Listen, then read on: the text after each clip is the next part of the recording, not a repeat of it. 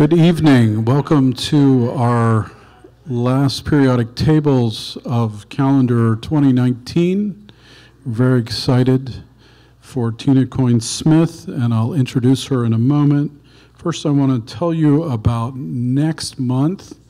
We're going to meet on Tuesday, January 14th, and our speaker is going to be Yusuf Zafar from Duke Oncology, who I don't think it's a dubious honor, but he helped coin the term financial toxicity for people not able to pay for health care, and his topic is going to be Can't Buy Me Health. He's very excited, and we're very excited to have him, since there's a lot of discussion about healthcare and drug prices in the air. Okay, so Tina Coyne-Smith is a stargazer and space historian who was born just after Apollo 9 proved the success of the lunar module. She was forever captured by the gravity and magic of Project Apollo. She serves as a NASA JPL Solar System Ambassador who is tasked with telling NASA's stories. And one of her areas of expertise is the Apollo moon mission. And prior to her current job in development at UNC, she taught literature, grammar, and writing, and currently she speaks at schools, museums, and community events about myriad topics in space exploration. She told me this will be her 52nd presentation on Apollo this year. So please welcome Tina Coyne-Smith.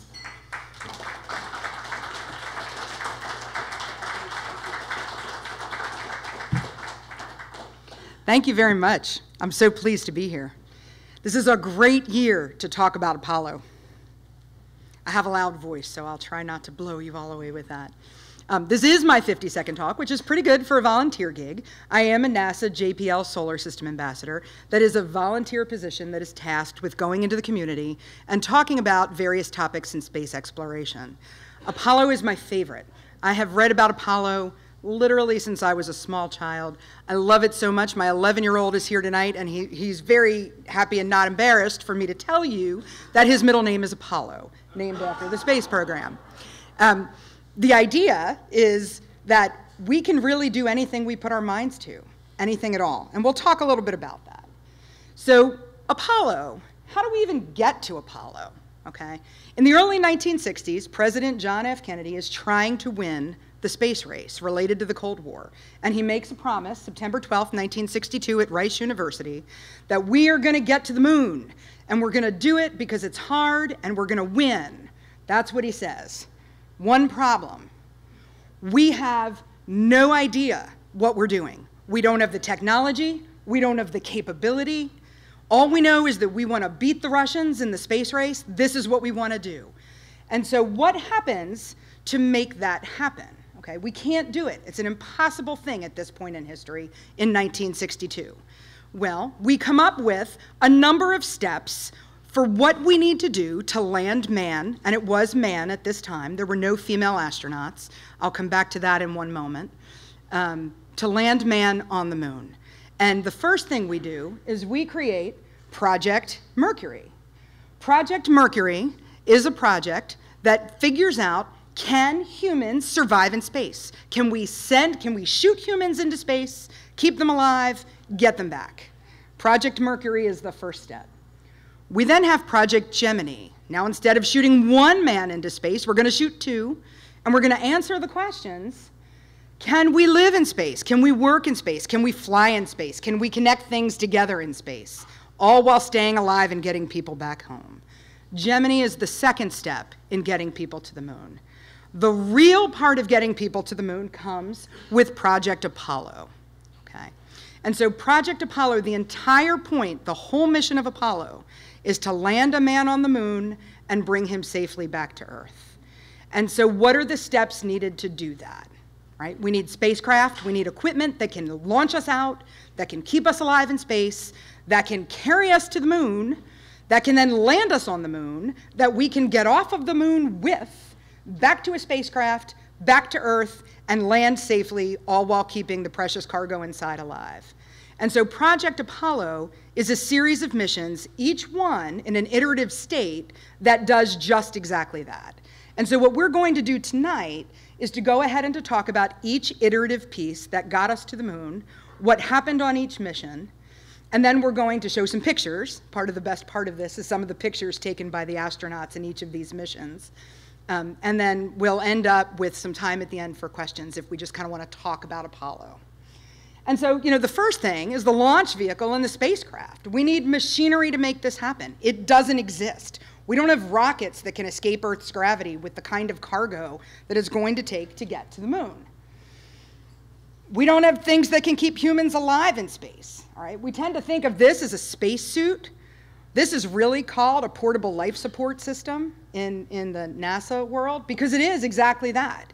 This is a spacecraft that our astronauts wear on their bodies to keep them alive in space. That doesn't exist. We need to invent that. We need a rocket, okay? So the Saturn V is the rocket that does eventually launch the spacecraft we need to the moon. It is created by Wernher von Braun. I have a model here for any young people in the house who want to play with this afterwards. It comes apart and I can show it to you. We can do that. It has 7.5 million pounds of thrust, which is what it takes to get all the components off of Earth's gravity on the way to the moon. That's what it looks like. And so the way the rocket works is this. It's done in stages. We'll come back to that one perhaps, because I want to show you this. This is the whole rocket, 33 stories tall.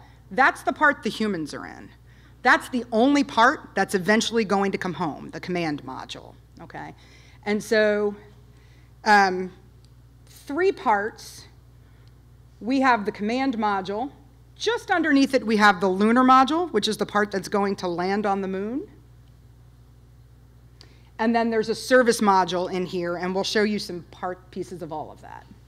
Let me see if I have the picture of all of them. Okay, so here we go here. This is the command module right there. It holds 3 astronauts. This is the service module. This contains everything needed, electricity, fuel cells, everything needed to service the command module. And this is the lunar module. This is the part that's going to disconnect and go to land on the moon. And so all of these things need to be invented. They need to be created in order to make this work. What I passed by is the way that the Saturn V works, okay? And so the Saturn V is done in stages. All of this is fuel, stage 1, stage 2, stage 3. Stage 1, the rocket launches. After several minutes, all of this falls away. It's fuel, it's used up to get enough lift to continue to go up, falls back to Earth.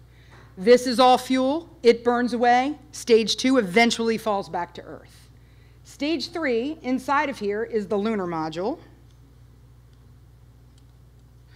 And what happens here is that it opens up, the command module separates, turns around, docks with the lunar module, pulls this thing out of the 3rd stage here of the rocket. This then goes away, falls away, so that what you end up with, here's another picture of it, turning around, pulling it out. This is then what goes on its way to the moon. Looks just like that. The astronauts are here in the command module. When it's time for them to go to the moon, they transfer to the lunar module. Apollo has 3 astronauts. One of them stays behind in the command module, which orbits the moon, while the other 2 astronauts go into the lunar module to land on the moon. When their work is finished on the moon, this lunar module, I think you can see it here a little better, has an ascent stage and a descent stage. Once the whole thing lands on the moon, and it will land, these are the feet that land on the moon. Once it lands on the moon, the astronauts will do their work on the moon. They will get back into the lunar module. They will climb to the top of it. That is the ascent stage. It has a propulsion system. They will light that. They actually don't light it. It mixes fuels to take off. And the top part of the lunar module launches back into space. It meets up with the command module which is going around the moon. They hook up again, dock and rendezvous and docking, and then they come back to Earth. When they get closer to Earth, they jettison the entire lunar module. They eventually jettison the entire service module so that the command module is the only part that returns to Earth. And so that's how the rocket works. This is the lunar module on the moon. You can see here, you can see the ascent stage and the descent stage. And we'll go through and we'll talk about each of the missions and what it tested, okay? And so the first mission is Apollo 1. This is, of course, the very tragic mission. I will mention that the astronaut patches for each mission, which I've included on these slides, and I have some examples here if anybody'd like to see them afterwards, are fantastic. We could do a whole study of simply astronaut patches and Apollo patches. They're beautifully done with the astronaut names in most cases, not all. And there's iconography that tells you what the mission was about. And we'll talk a little about that as we go on. Apollo 1 was scheduled to launch in February of 1967.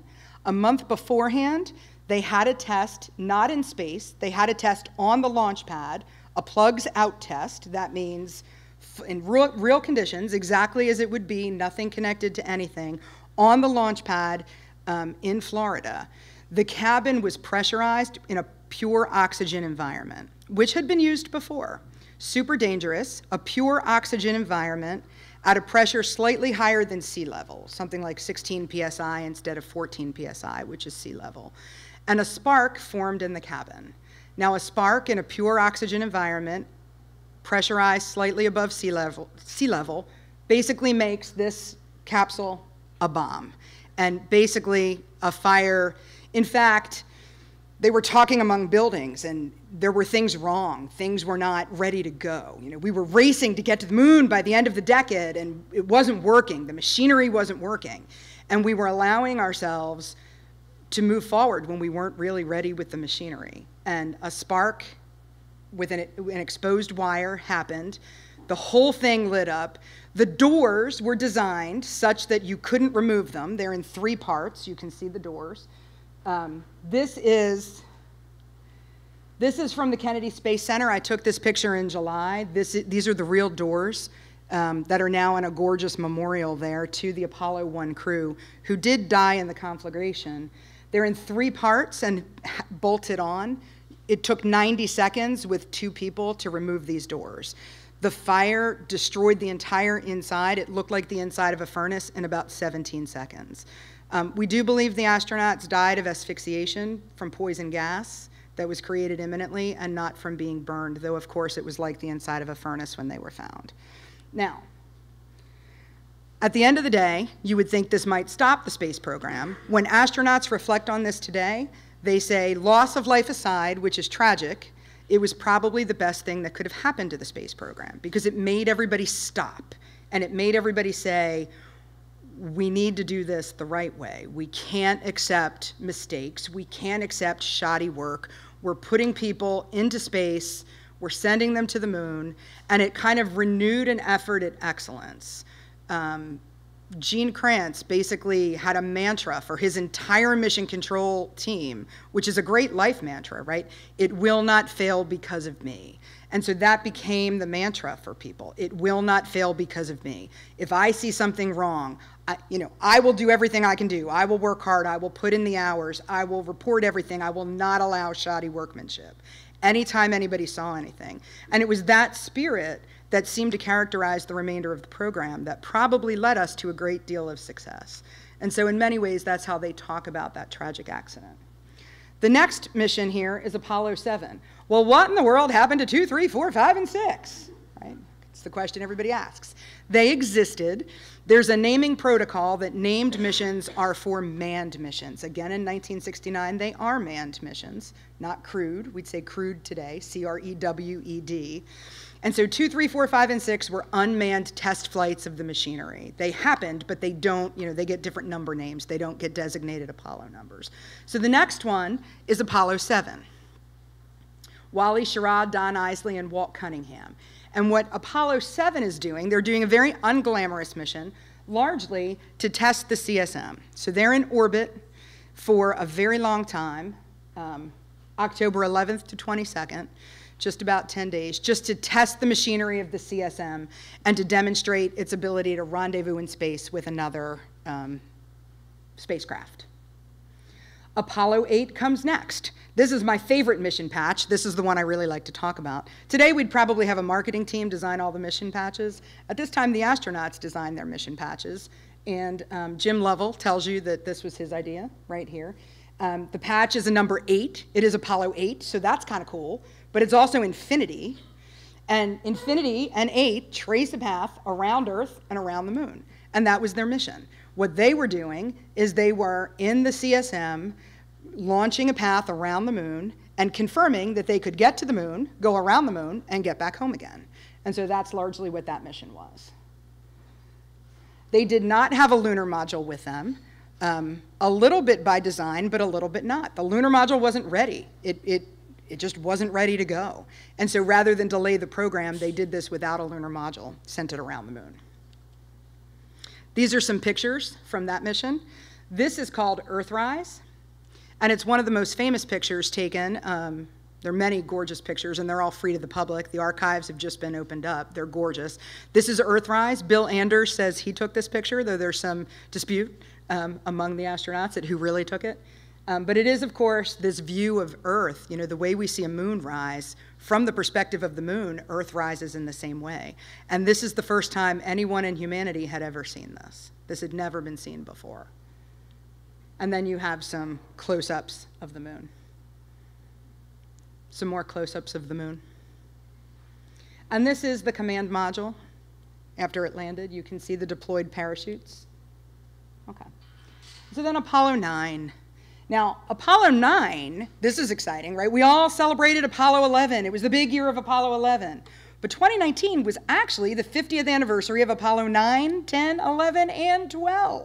1969 was a huge year in the space program. These missions were going off every 2 months. And so Apollo 9 starts that in March of 1969. And what Apollo 9 is testing, it's an Earth orbital test of the first crewed lunar module, the first time we put people in the lunar module and connect it up. We start nicknaming the spacecraft here, okay? And so the command service module, which looks like this little cone or a gumdrop, is nicknamed Gumdrop. The lunar module, which looks like a big spider, is nicknamed Spider. These are very clever, super literary names. Okay. And so they're testing the portable life support system, the spacesuit. They're checking rendezvous and docking, and they're doing an EVA, a spacewalk. And so these are all things that have not been done by Apollo before. This is the first time they're happening in Apollo. And here are some pictures. So what did I do? Oop, there we go. Let's get it back if we can do that. Thank you. You were seeing the lunar module there we go. Yeah, we're good from there. So you can see EVA, somebody coming out here. You can see the lunar module. You can see the command service module, command and service. There we go. This is taken from the perspective back here. This is the command module, the service module. This is taken from the porch of the lunar module. These are amazing pictures. I mean, just the Earth behind it. This is astonishing, and nothing like anybody had ever seen before. All right, so Apollo 10 is the dress rehearsal. Apollo 10 does every single thing Apollo 11 is going to do, with the exception of land on the moon. It gets to about 50 miles of the moon. Tom Stafford, John Young, who is the pilot of the first space shuttle later in a different program, and Gene Cernan. Dress rehearsal, they do every single thing. They name their lunar module Snoopy because it's going to go snoop around the moon. Now, anybody who's ever been to the Kennedy Space Center, who has ever seen Snoopy with an astronaut helmet, there was a connection between Charles Schultz and NASA. Snoopy at this time, you know, editorial cartoons, as today, commented on what was happening. Snoopy often commented on the space program, and Snoopy became a thing. So Snoopy was the nickname for the lunar module, snooping around the moon, and who owned Snoopy? Charlie Brown. So that was what the command module became named. And then it became a thing, right? Snoopy. So this is Nurse D. O'Hara. Now, you know, the astronauts in this time period were very solid, strong, military test piloting men, and they did not like the doctors. They did not like to have wear all of the things they had to wear. They didn't want to be monitored. They were ripping off all the things that are on them to tell the doctors what's going on. They just weren't happy with any of it. But they loved Nurse O'Hara. For some reason, she was very kind, and they wanted her to be part of every mission going on. And so here she is, holding a Snoopy. This is Tom Stafford petting Snoopy's nose for good luck as he's getting into Snoopy. And then here we go, all systems go, another Snoopy banner. And this is actually taken at the Kennedy Space Center today, the Eyes on the Stars program. Snoopy is still in an astronaut helmet at the Kennedy Space Center. It's all very fun. And this is mission control. And this is a picture taken here of Earthrise from Apollo 10. And I can look at these pictures all day long of just that Earth coming up over the moon. It is astonishing to me to think that humans were in a place where they could get this image of the moon and the Earth rising behind it. It is just absolutely gorgeous. All right, and so then here we have the lunar module headed down to within 50 feet of the moon, taken from the command module. And we have the command service module, picture being taken by the people on the lunar module. That's kind of fun. That's the command service module and its radio antenna. Great picture of that. And then Apollo 11, the big deal, the landing on the moon. Now, I told you that this was an iterative process. We had a number of things to solve, right? The machinery, can we get into space? Can we rendezvous in space? Can people stay alive in space? Can we get around the moon? It wasn't certain that 11 was going to be the moon landing. And so these crews, they say, were not chosen specifically. There was a sense that the moon landing could have been 10, 11, or 12. And many people thought it would be 12, truthfully. They thought we'd need another step in there. But it turned out that it all got figured out by 10. 10 was the dress rehearsal, and 11 is the actual landing on the moon. The only mission, really, for Apollo 11 is to land a man on the moon and get him back home safely to Earth. We didn't talk about mission types. So all of these missions have kind of letter types, and Apollo 11 is the G mission. G mission simply means man on the moon, back to Earth. Okay, we later on have H missions, which are a little more science-oriented, and the final 3 missions are J missions. They're super science-oriented. I'll show you those when we get to them. But this is the G mission, land on the moon, get back, bring some samples. We're probably all very familiar. The command module was nicknamed Columbia, in homage to 2001: A Space Odyssey, as well as to Columbia, the explorer, discovering a new world. And then Eagle is the lunar module. And of course, we probably all are very familiar with the Eagle has landed Tranquility Base here. And so the Eagle is the nickname for the lunar module. Great pictures from Apollo 11. These are the astronauts: Neil Armstrong, Michael Collins, Buzz Aldrin. Not everybody knows Michael Collins. Michael Collins is the guy who stayed behind in the command module, who brought people home. He's my favorite astronaut. He's written a great book called Carrying the Fire. It is, in my estimation, the best book about the Apollo program, probably ever, but certainly by an astronaut. It's super literary, and he gives a lot of dirt on the astronauts. It's very well written. I am trained in literature, and I taught literature, and so I love the combination of the science and the literature. But it's a fantastic book.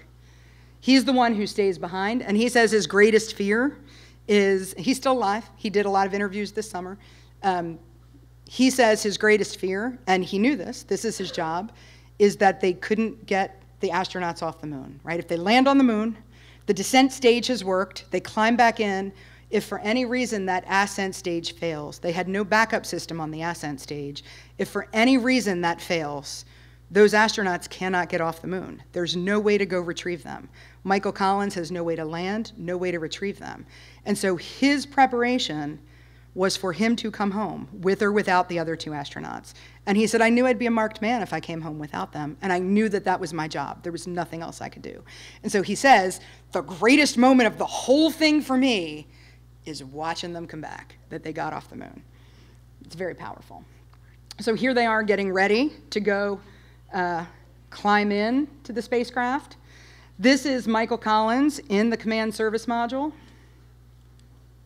I love this. So, all right, and this tells you the geek I am. I just bought a new minivan this year, and I nicknamed it the CSM, the Command Service Module, because it's the mothership that does all the driving and waits while other people go off and do their things, and then they come back to it. That's me. I'm waiting for all the things, and then they come back to me. Also, my name is Coyne-Smith, and so if you say Coyne-Smith Mobile, it works out to CSM.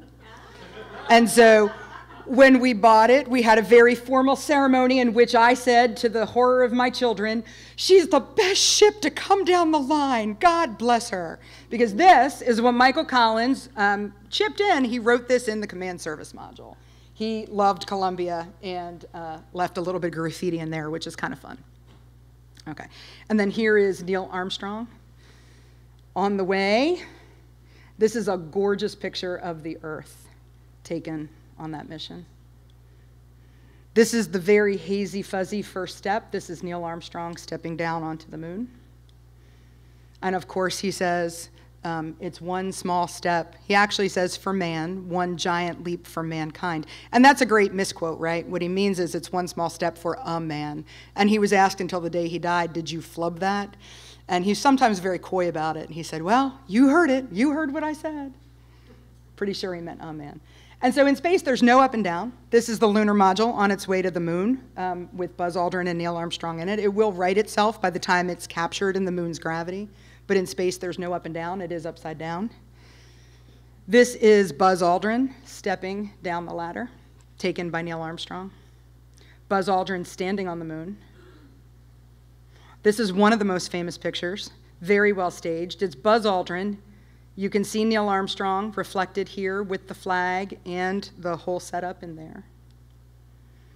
The famous footstep. This is a very famous picture of the footprint. Buzz Aldrin said he took it to show how the sand held up to a boot print, but it's become an iconic picture. This is one of the most famous pictures from the Apollo group. This is called The Loneliest Man in the World. And so essentially, if you think about it, every human being, living or dead ever, is in the frame of this picture except for Michael Collins, right? The Earth, everybody alive or dead, ever. Neil Armstrong and Buzz Aldrin coming right back up from the moon, and then Michael Collins is taking the picture. The only human ever to live not in the frame of the picture. And this is the point he says, I could breathe here because they were coming back to me. And so they land. They get picked up by the USS Hornet. They are in contamination because we didn't want any bugs brought back from the moon. President Nixon comes to see them. If you all have not seen the new Apollo 11 movie that came out this year in March, it is a documentary. There's no talking over it aside from what they did. There were people who relayed to the media in mission control what was happening, and it's only those voices that are used, and it's real footage.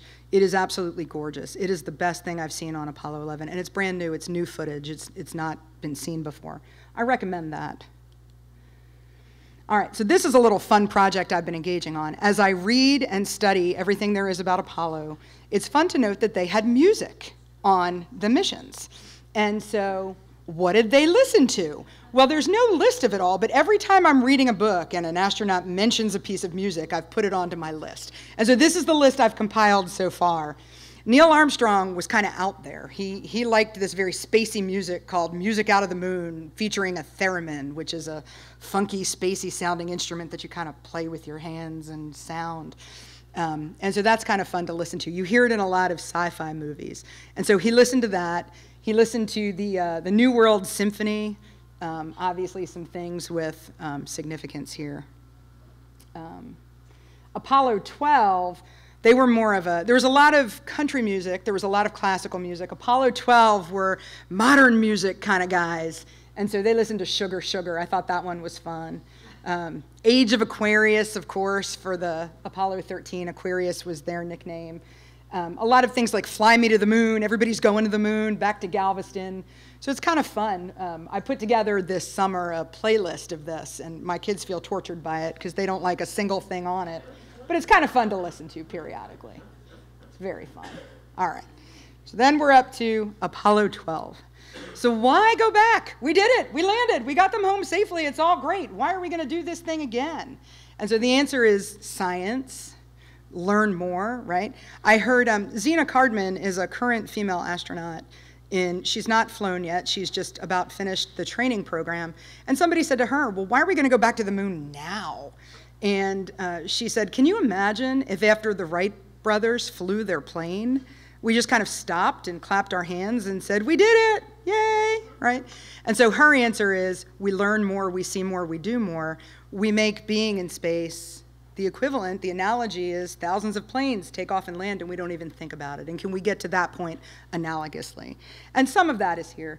Science is a big answer to it.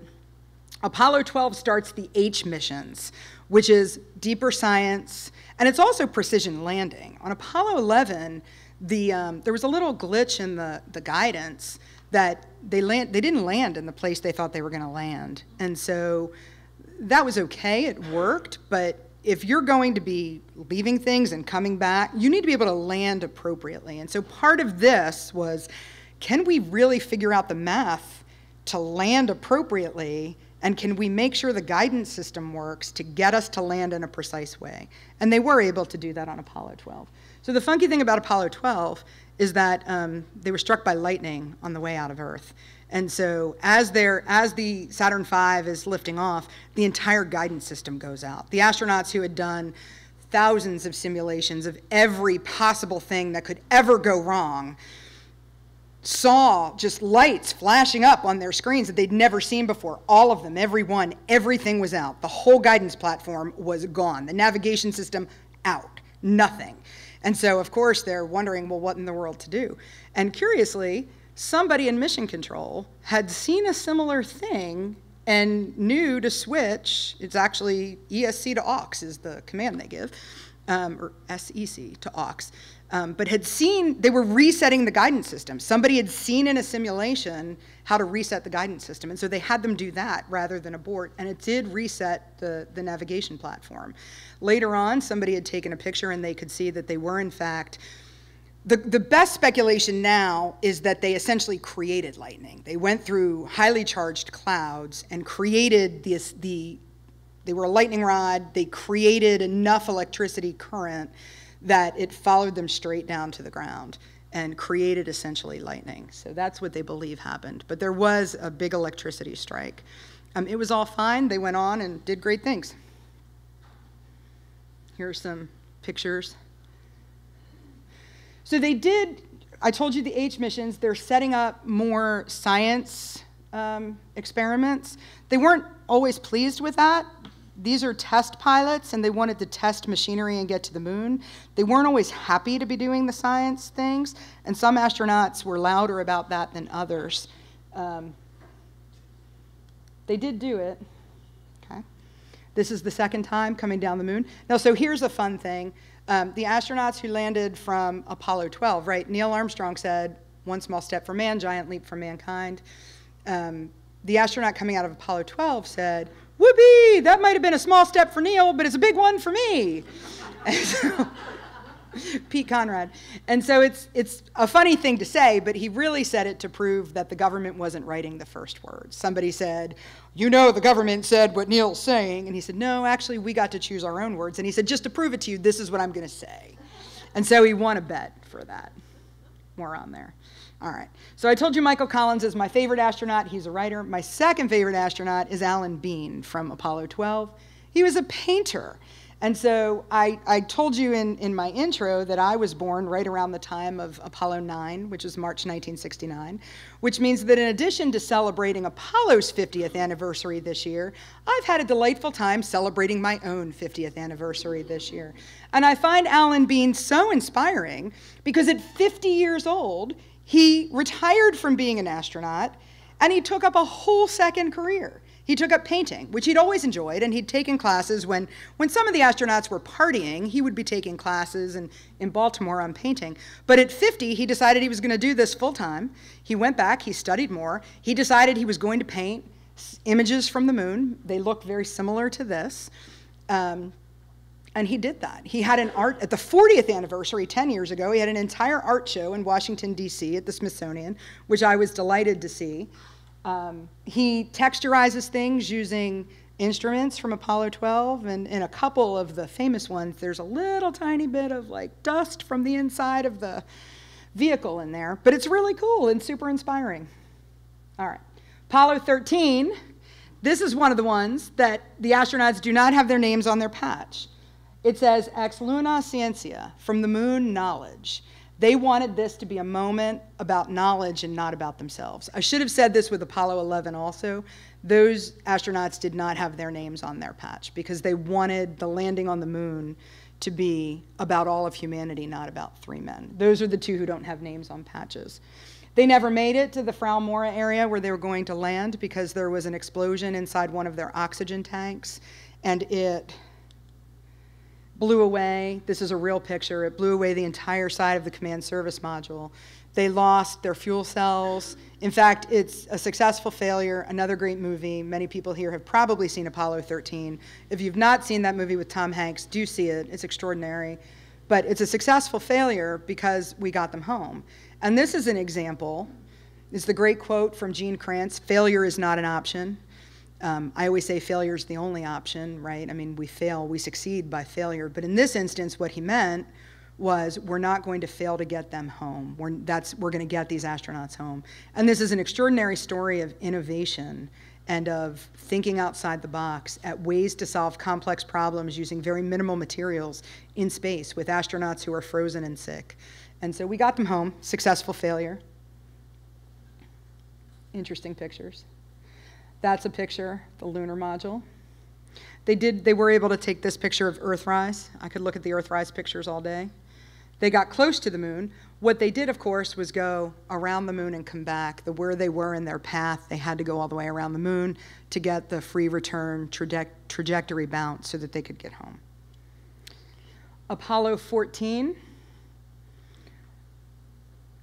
went back, did more science. Alan Shepard, who's the first human in space, had been grounded due to Meniere's disease, an ear disease, that he was able to get a surgery for so that he stopped being grounded. And he got to go up on Apollo 14. Let's look at some pictures. Stuart Roosa there. So this is a great picture of the ALSEP, the Lunar Science Experiment Package, the Apollo Lunar Science Experiment Package. This is the central station. This is kind of the brains of the operation. This is, well, it's being fueled with a little bit of plutonium, actually, radioactive plutonium, and this is the fuel component of it. And they're testing things like seismology of the moon. They're testing things like radiation, seismic waves, magnetic radiation from the sun. Those are the kinds of things being tested. Another great picture of that. These things are still on the moon when we go back. Here's a great picture of a crescent Earth, right? You think about the phases of the moon. We have phases of the Earth when you're on the moon. And so this is a crescent Earth. Example of a rock that they're looking at. These things are boulders. They should have a car next to it to give you scale, but it's enormous. Posed pictures. So Alan Shepard hid, he was a big golfer, and he hit a golf head. Nobody knew he was taking it. So this is the rock grabber thing, and he had adjusted a golf club that he hid away and took so that he could attach it to his rock grabber, and then he hit a golf ball on the moon. That's very exciting. He said he shanked the first one, but then the second one went really, really far, and you can really hit a golf ball pretty far on the moon. This is the real Apollo 14 command module, which is at the Kennedy Space Center. I took this picture this summer. I spared you the one of my kids in front of it, but it is there if you want to see it. That's kind of a fun thing to do, see the command modules. At Apollo 14, they were kind of jokesters. This is their mission patch. The backup crew had a joke mission patch. The backup crews, there's always a prime crew and a backup crew. The backup crews didn't really have mission patches except for this one. This was a whole team of jokesters. And so you'll notice the Roadrunner and the Coyote, which to some of you will mean something about cartoons, right? The Roadrunner always besting the Coyote. And so here the Coyote represents the 3 astronauts on the prime crew. Stuart Roosa, who had red hair, so red. Edgar Mitchell, who's kind of an egghead, that's their word, not mine, so he has glasses here. And Al Shepard, who, as I told you, is the first American in space, and so he's the old man of the crew with the beard. And so here's the backup crew on the moon before the prime crew saying beep, beep. So it's kind of funny. That patch was made and actually flown on the mission. Al Shepard flew it on the mission and then returned it to the crew, which is kind of a fun story. All right. 15 is the first use of the lunar rover. And so they got to study more and go farther. So the science missions now, we're now into the J missions. There are no I missions. I missions did something different that they ended up not doing, so we don't have any I category missions. But the J missions now are super science missions, and they're using more machinery, like the lunar rover. Here's a picture of the command service module in front of the moon, taken from the lunar module. That's Al Worden in the command module. He was the command module pilot who stayed behind for 15. You can see here a great example of the rock collection tool and the lunar buggy in the background. Pictures of the rocks. They were really studying very extensively rock formations. And then here is some of the samples when they returned. 16, Charlie Duke, the Carolina astronaut, super exciting. People talk about how they enjoyed hearing his southern accent. They also had a lunar rover. Ken Mattingly, who'd been bumped off of 13 for potential of getting the measles because he had been exposed, finally got to the moon on 16. Charlie Duke was here several months ago at UNC, and he told a story about how they got a little giddy on the moon, and he was jumping. He was trying to do Moon Olympics to see how far you could jump. And what he did was he fell backwards onto his pack, which is his entire life support system, the way he breathes. And all he could think at that moment was, I have just killed myself. You know, I can't believe I have done this stupid thing. And so he finally got up and he tested it and he realized he could breathe. And then he had a little more gravitas about moving forward on the moon. But they did a lot. They traveled a little farther. They did some more rock collection. Here's some more of the science experiments. So interestingly, okay, so here is their parachute and landing. Interestingly, you know, those early astronauts really were military men and test pilots and not scientists, although the missions were very science-focused. There were a group of astronauts down the road who were scientists that they decided to train to fly. And so at this time, we had missions planned through Apollo 20. Apollo 17 was the last one due to budget constraints, and we had not yet flown any of our scientist astronauts at that time. And so Harrison Jack Schmitt was probably the most seasoned and most ready to fly of those. And so on Apollo 17 had been a very tight crew. The crewmates trained together. They'd been announced years before. They were backup crews for earlier missions who then became prime crews on later missions. And Joe Engle was the astronaut who was supposed to be with this crew. But when it was clear that funding was ending and that there would be no more missions after Apollo 17, NASA couldn't justify on a mission so based on geology not having their geologist astronaut go. And so poor Joe Engle got bumped off the mission, never got to go to the moon, but Jack Schmitt did get to go and brought some great scientific insight. They returned the most things to Earth, and very exciting to have a geologist on the moon. It was the only night launch, which here is very spectacular, especially with the clouds. And some more pictures from that mission, rock collection. More lunar rover. This is kind of a fun picture. The bumper on this particular lunar rover broke, and so it was flipping up dirt and clogging everything. It was getting all of the moon dust, clogging everything here.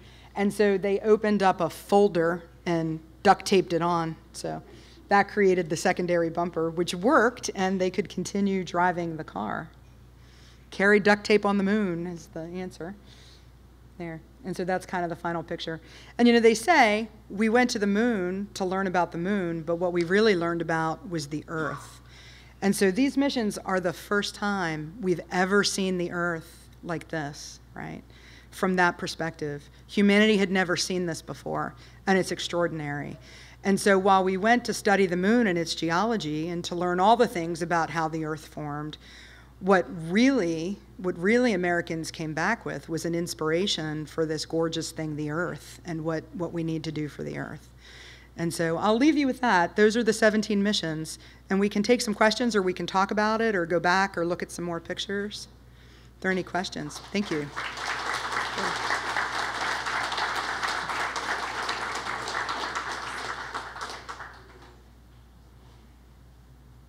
What's your favorite part? What's your favorite? Does somebody have a favorite mission? I know you do. No, I meant you, ma'am. You were smiling so big. Do you have a favorite mission? Well, I had a bridal shower the day that we landed on the moon. Did you really? So that's always been a very special day to me for multiple reasons. That's so exciting. July 20th, 1969. My husband was 9 days old. He just made it. I couldn't marry anybody who wasn't born when man had landed on the moon, and he just snuck it right in there. I am inspired by the Apollo story. I told you I named my child after them, but really this idea, you know, two things I'll say. You saw the men who landed on the moon, right? There are maybe 24 astronauts between Mercury, Gemini, Apollo. There are 400,000 workers who got them there. And so those astronauts certainly are heroes. They took enormous risks. They were willing to advance civilization with their lives. But the 400,000 people working to get them there are also heroes. And that's an inspirational story to me, right? This is a moment when people came together in pursuit of a single goal and gave it their all and created things out of nothingness that we didn't have to do the impossible. And so that idea, you know, Gene Cernan, if you hear him speak, I've seen an interview with him where he says, I tell children, when I speak to children, pick up your dictionary, turn to the word impossible, and cross it out. Impossible doesn't exist. If I can walk on the moon, anything can happen. Impossible doesn't exist. And so that was so inspirational to me. I love that idea about Apollo. Mm-hmm. I was wondering what you thought of our prospects of getting to Mars. Right. That's a great question, and I hear it a lot, right? So we've made a big announcement that we're going to get to Mars by the end of the 2030s. The first step of that is going back to the moon. And the idea is that we'll put a man and a woman on the moon by 2024. That's the date that's been given. I think our prospects depend very heavily on our funding. And so at this time in the Apollo era, 4.5–5% of the entire national budget was spent on getting people to the moon, right? This is an enormously funded endeavor. Now, many things came out of that, jobs and all the things that were created that benefit humanity in hundreds of ways, right? Your camera sensor, tang. Tang was not on Apollo 11. Neil Armstrong did not like it. He was having no tang, but other people did have tang. But you know, if you've ever taken a picture with a camera, that's the technology invented for this program, right? Glasses, your eyeglasses, your clothing, Gore-Tex, all those kinds of, just thousands of things. So the funding really matters. Now, I will say NASA got more funding this year than it has gotten since the Apollo era, but it still comes in at about 0.5% of the overall budget. So in terms of ratio, it's super well funded, but not funded to the same extent, right? So I think our prospects of getting to Mars are very based on funding, and I think our funding is very based on our presidential administration. And so I did say in an earlier meeting, and I wasn't, you know, for me, one positive thing that comes out of this moment in time is NASA funding. And I don't, you know, that's got to be kept up in order for it to happen. Now, a lot has to happen. So this is what they're talking about. Stopping the International Space Station, creating a gateway. All right, I have the slides. I'll show you the picture. I wasn't going to go there, but I knew somebody was going to ask the question, so I put the slides on there. Let me see if I can find the gateway. Oh, that's not it. Where's my gateway slide?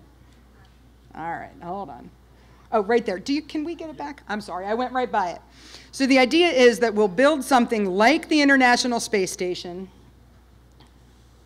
Right, here it is. So we'll build something like the International Space Station outside of the moon. And so rather than sending astronauts to the space station, which is, of course, low Earth orbit, about 250 miles up, we'd get them somewhere to this gateway outside the moon, which is 250,000 miles away, and then this would become a station from which we would launch to Mars.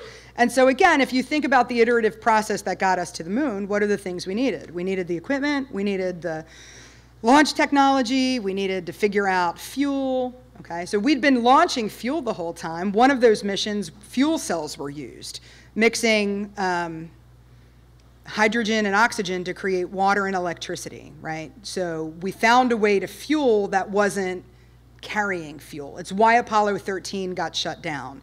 Its fuel cells were damaged. The oxygen tank was gone. And so they couldn't have fuel and they were losing oxygen.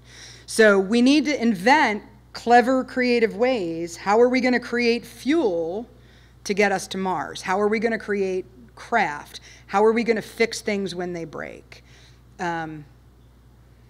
Can we do it? I crossed impossible out of my dictionary. I think so. But what it's going to take is funding. And I think that's where the difficulty lies. What do you think? I think it'll be largely a private endeavor, a partnership with government. Yeah. So what we were talking about that earlier, Misha and I, he asked me, well, what do you think about SpaceX? And I said, well, bureaucracy is cumbersome, right? The early days of NASA, bureaucracy was new, and we had an effort to win the space race in the Cold War. They could do things less cumbersomely in some ways. It's now very cumbersome, and I do think some combination of a fluid private system combined with a bigger system is probably useful. I think NASA, kind of the party line from NASA is that these kinds of partnerships are important, and the way we do business now is different from the way we did business then. Mm-hmm. Yep. I'm so glad you asked that, because that was the second thing I was going to say when I took this question. Okay, so, good. Why were women not chosen as astronauts and sent to the moon in the 60s? And so there was some speculation at the time that women might actually be ideal astronauts, because to send something into space, weight is everything. Weight is fuel, and fuel is money, right? The lighter you are. There are no seats in the lunar module, for example, because the trip from exiting the command service module to getting to the moon was so short that it was deemed they didn't need seats, and seats were extra weight, and weight in space is the worst. You need to get as light as possible. And so there was some speculation that women would actually be better astronauts because they're smaller and they're lighter, and that really translates into billions of dollars in terms of fuel. I do see us all laughing. I clearly, you know, in general. Okay, so all to say, 19 women were actually tested. They went through all of Charles Lovelace's astronaut testing, women who lobbied to be considered as astronauts. Of those 19 women, 13 of them performed better than the men who were selected as astronauts in every single test. In many instances, a lot better. In things like following the doctor's orders, that's an example they give. They claimed that the women weren't so difficult in terms of wearing all of the things and understanding that it kind of was important to know how your heart worked in space. And so these women are called the Mercury 13. There are a number of great books written about them. If you Google the Mercury 13, they met every single requirement. And so why were they not chosen as astronauts? Well, the answer really is it's a product of the day, right? This was not a time when women were considered equal in many ways to men, and there were many problems connected to having women as astronauts. In that, there are whole other groups of people who would then need to be selected as astronauts, and that opened a different can of worms. You'd need to figure out bathroom situations. That was a different, you know, could we solve that? Of course we could. We did later. But, you know, prejudice of the 1960s is the real answer to the question. There were women who were capable and who could have done it. Mm-hmm. Mm-hmm. Yeah. Because I think most of us would think, why was there Apollo this and then that again? Right. And I'm thinking in this age of cynicism, I'd like to hope that we really did care about, hey, let's make this a safe mission, whereas other countries, rush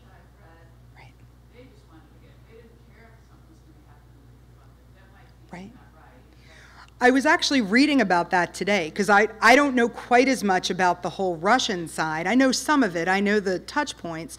But I was reading today about a lot of the Luna missions, which were sent up to do a lot of observation. And I was reading about a number of the, I mean, Russia was racing as well.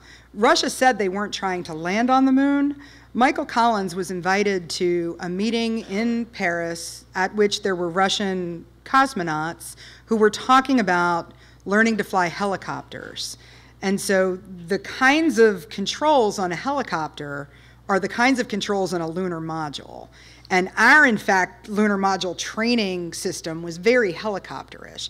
And so Michael Collins was absolutely convinced they were trying to get to the moon at that time. And I think history has shown that, in fact, they were. But I think you're right. I think there were a lot of... One point that I learned today that was so interesting to me is that they weren't sharing information, right? And if we were able to share information back and forth, we might have both gotten to the moon faster and safer with less loss of life. They did have loss of life. Americans did not lose life in space or going or coming. We did lose life on the launch pad. And then we all know that later in the shuttle program, we've lost life taking off and coming back in, never in space. Russians did lose life in space. It's interesting if you think about what if it were collaborative and not competitive. But I think you're right. And I do think the fire, I think it made us stop. And I think it made us think through how not to do this again. Now, I was reading a different book today. There's another great book, came out this year, Shoot for the Moon by James Donovan. It is an outstanding book also. It talks a little bit about, it stops at Apollo 11, but all beforehand. And it basically said, no, I just lost my train of thought. We were talking about Russians and losing lives in space and how Americans had not. It said that the fire, his contention is really that the fire was the best thing ever to happen to the program, because it did make us stop, and it did make us vow that never again would we lose life in space. And he seemed to think that had that not happened, there would have been loss in space. And he was further arguing that part of the reason missions got canceled is that we didn't want to lose life in space, right? We'd done it. We did what President Kennedy said we were going to do. Let's stop, because it's going to be a disaster for everybody if people die. And we were worried about that. But that wasn't the case with the shuttle mission. Later on, when they did the postmortem, Yeah. Challenger, it really was that they had rushed things. Yeah. So I know that's not my particular area of expertise, so I don't know quite as much about the shuttle missions, but it doesn't surprise me to find that out. I think in Apollo they did not rush, and I don't kind of know what happens beyond that. Mm-hmm. Plans for the return to the moon or a trip to Mars. Have you heard any talk about the international aspect of either of those? I don't know the answer to that. I need to check on that. The International Space Station, of course, we would stop our presence there. And so what does that look like at a different gateway? Look. So the concept drawing definitely has presence of other areas. How that works, I don't know. So yeah, I think we've got ESA on there. I don't know the logistics of that. Here's the thing. They're really working that out. How does a return to the moon and how does a return to Mars work? The news on that is different every 2 weeks right now. It's true. And so things are being worked out as we speak. Yeah. Mm-hmm. Good? I'm sorry, I know we could go on about space for a long time. So let's thank Tina Coyne-Smith again. A wonderful presentation. And we will see you next month, January 14th.